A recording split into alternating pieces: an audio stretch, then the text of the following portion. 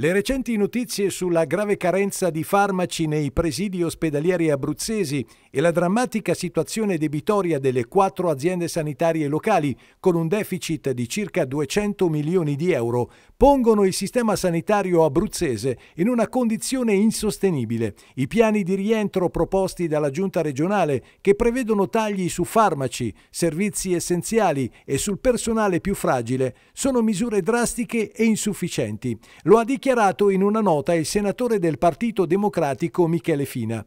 Fina aggiunge che l'attacco del presidente Marsilio al procuratore della Corte dei Conti, che ha descritto una realtà ben nota a chi frequenta gli ospedali, è un ulteriore segnale della gravità della situazione. In particolare, l'ospedale di Avezzano è stato al centro di polemiche per la mancanza di medicinali e dispositivi.